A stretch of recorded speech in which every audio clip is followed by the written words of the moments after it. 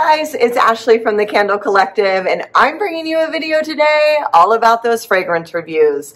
And this one's really exciting because it's a fresh new line, fresh being the key word there, of 2024 spring collection from Makesy. So if you're new to my channel, my name is Ashley. I'm a serial entrepreneur and I like to share a lot about marketing and business strategy, but I take you along this ride with me all in regards to my candle company. And so of course along the way I do a lot of fragrance reviews, and this is one of them. You guys use Makesy oils. You obviously know that they have a really good track record of very rich, very unique blends, and that's something that's really nice for candle makers who don't make their own blends.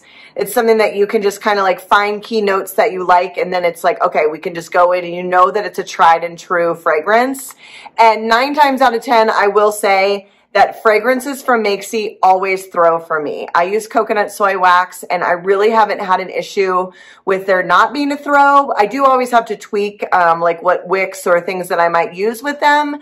But 9 times out of 10, I think there was only 1 scent that I got from them, maybe two from them over my last 3 or 4 years of doing this. And that didn't like have a scent at all that I could like make work even through different testing. Enough of that.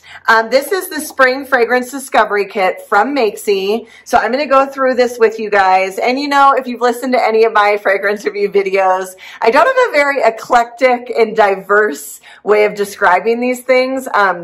To give you some context, describing my candles and writing captions and descriptions for them is like the bane of my existence. So this is no different. But I wanted to start off with one that was already my favorite. I did already dive into these, I'll be honest. So this isn't my first sniff, although I can't even remember what I had for lunch yesterday, so I don't remember my favorites. But this was one that I was really interested in for the simple reason that it just hits all of the notes for me. And I went on and I looked at the price because I was like, probably going to have to get a bigger one. I don't even know how to like say the first word. It's Yapan tea and jasmine banka. Like absolutely obsessed.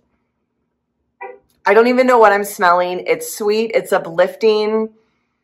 And there is something tea-like in it. I just can't figure out what it is. I'm not a tea person. I'm a coffee girl. But I'm like very enchanted by this. And I think that this is like a super fresh, uplifting scent. Absolutely 10 out of 10 out of the bottle. So if you've used this, I would love to know how it works in your candles. Winner. The next one is Italian lemon and juniper water. Oh. So I'm not a floral girly. But the thing that I like about this, and maybe it's just like the enchantment around the scent that is scented water, I don't know. It's super fresh, and it reminds me of, definitely smell the lemon. It's reminding me of something almost like a flavored coconut water, if that helps, which makes sense, like lemon, but it's juniper water, so I don't know how that all comes in. I do smell the juniper, though. I definitely smell lemon and juniper. I don't know what else is in there. It's probably a no for me just because it's not something that I would normally pick off the shelf. But if you're looking for something lemon, this might be your winner.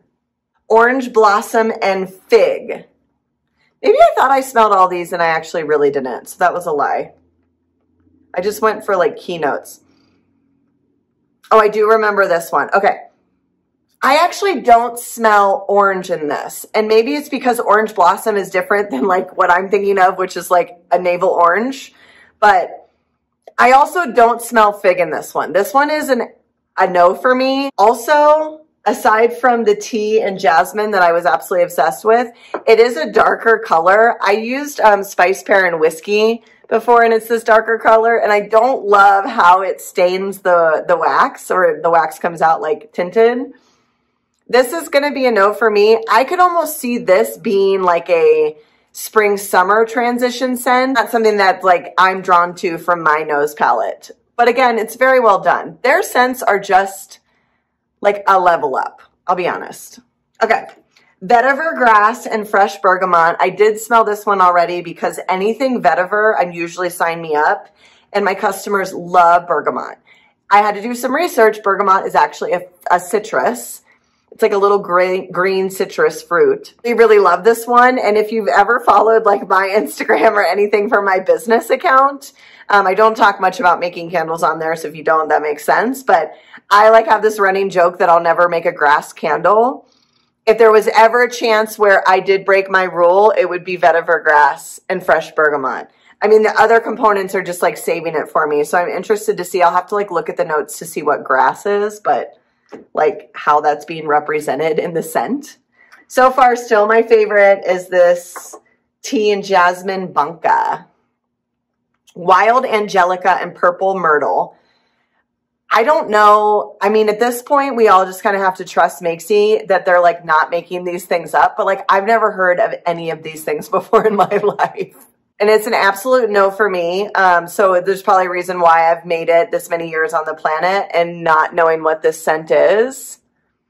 Like a masculine, and I hate to use the word pungent, but that's kind of like what I'm feeling here with this. And it's just not my favorite. So it's going to be a no for me. Pink camellia and patchouli flower. I love patchouli, which is just crazy because I know some people are like, you couldn't pay me to smell patchouli. I really, really like this one because of the patchouli. I can smell it. I don't know what pink camellia is, but this would be a lovely scent. If you like the rose patchouli and amber scent, you will absolutely love this. I can testify. Their R&D department on fragrances are just popping off. Osmanthus nectar and white suede. I love anything suede, so I'll just say that. Ooh, I definitely smell the suede. I have no idea what osmanthus is, but it's really, really good. I don't know that it would be a scent that I would love to put in my line. I am looking for something that is like more suede oriented. And I will say, when I noted in the beginning of this video that I've only had 1 or 2 scents from Makesy that just didn't make the cut for me in regards to throw, and they didn't make my line obviously because I couldn't smell them, but one of them was that one like a suede scent that they have. I don't know exactly what it was, but it just is a little too soft. Like I want something that's like leather and suede, or like embers and suede, like something just really rich that makes you feel like you need to like sit down with a cigar and a leather chair. And I don't do either of those things, but I want to feel like I might. You know, native moss and forest musk. Now, just from the name of it, I'm into it. So let's see. So I absolutely love it. It's really faint to me though. And so that would make me wonder if it just like wouldn't show up on a candle, but it is lovely. I love the musk. I love the moss. I love the like grounding earthy tones. So I'm actually very much into it. I just don't know. It's just not like really showing up for me. So I'd be interested to see how this promotes in a candle. So if you've tried it, you've got to let me know.